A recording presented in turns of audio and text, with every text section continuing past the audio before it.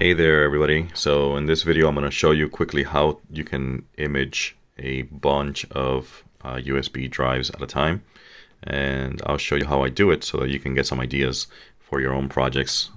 So I sell these computers online, thin clients, and I install these tiny little USB flash drives and set them up with some software that I've already set up for one. So I took the time to set up one properly, and then I copied the contents of this flash drive onto a zip file in my computer here. So what I did is I looked for a way to connect many of these flash drives at a time in an easy way. So I found this on Amazon. It's a great little hub which has ports that can be powered on and off. So as you can see here, I plugged that one in, and that one is now being connected to the computer. So I'm going to go ahead and fill this up with a bunch of drives here, and then I'll show you how I use the terminal here to set them up. Okay, so as you can see here, I've installed a bunch of these flash drives. By the way, if you want to get this one from Amazon, I have links in the descriptions, so you can go straight to see this one or related items, and you can buy one. They're fairly cheap, and if you're doing this kind of work or plugging in USB devices in and out, like I also use this. I also put a link to this one, which allows me to work with IDE, SATA, and other drives in one. So I'll put links to both of them, and I'll show you how that one works in another video. But yeah, going back to this, now that I've set up all these flash disks here, you can see here that they're all being detected as this SanDisk Cruiser. And what I'm going to do now is I'm going to show you in the terminal here. If you go to /volumes, you'll see that they all show up as a no name 1, no name 2, no name 3, no name 4, no name 5. So there's 6 being detected, and there are 1, 2, 3, 4, 5, 6, 7. One of them is not showing up. So 1, 2, 3, 4, 5, 6, 7. 1, 2, 3, 4, 5, 6. So let me turn these off one by one and see what happened there. So now I go up here and there's nothing. So I'm gonna go in one by one, let them show up. All right, that one works.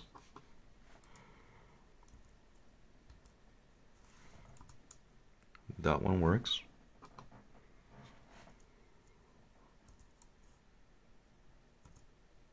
Okay, one by one, we're seeing them pop up.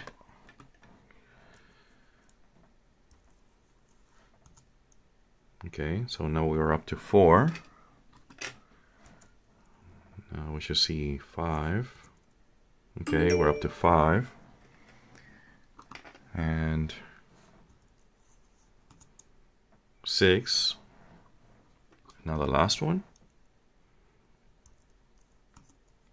Okay, so now we have them all there. I'm not sure what happened there before, but now we have 1, 2, 3, 4, 5, 6, 7. And here we have 1, 2, 3, 4, 5, 6, 7. All right, so now I'm going to go into one of these. And you see that the contents of the drive there, and I will look at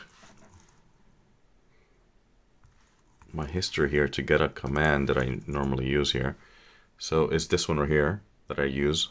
Notice that I have the contents that I'm going to put into the flash drive for the Windows XP computer that I'm using in this zip file. So if I go *512, hopefully you're also learning some Unix commands. So this means that I run the command for my history 512, which is that one.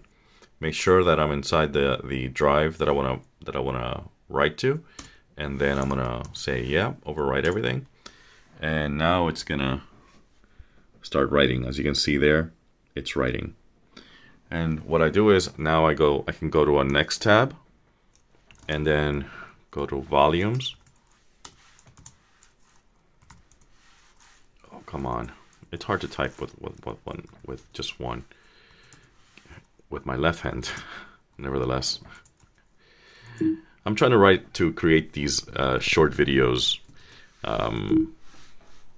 in a very unprofessional way, just because I want to show you things that I do along the way in the house without having to be putting up professional videos.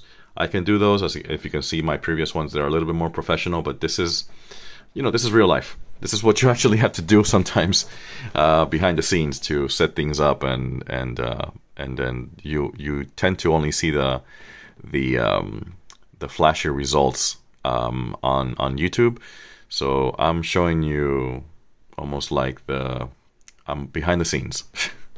All right, so going back to history here, and here I don't see it. Let me see. All right, so 186. I can do 186 here, and again, it'll do that. And as you can see here, I will open tabs for each one of these, and I can go ahead and set up one at a time. Well, all of them in parallel. And by the time I get to this one over here with another tab, this one will be done. So this is one quick way to set up a bunch of flash drives. I also use DD for imaging, so you can actually create an image of the disk and then write the image back. But for my purpose here, I just wanted to, Windows and DOS machines, they tend to be really flexible with the keeping everything in. As long as you have the files, they're stored in the paths. As you can see here, this is Warcraft 3, and I'm writing that to a directory called Programs Files. So I just copy everything to the drive, plug it into my Windows XP computer, and it works. And yeah, hopefully that was helpful. Like I said, I'm gonna put links to this and some other tools that I use on Amazon in the description to this video, so that you can go ahead and give it a shot and add some products to your workbench that might be useful. All right, so let me know what you think in the comments. If you like this, subscribe. It really helps. I'm trying to get to 1,000 subscribers so that I can start monetizing on YouTube, because I'd like to grow this channel and be able to get some of that money from the ad revenue and start to be able to afford better videos, better editing, stuff like that, because I do have a full-time job. So this is kind of for fun right now. So yeah, let me know what you think, please. Till next time.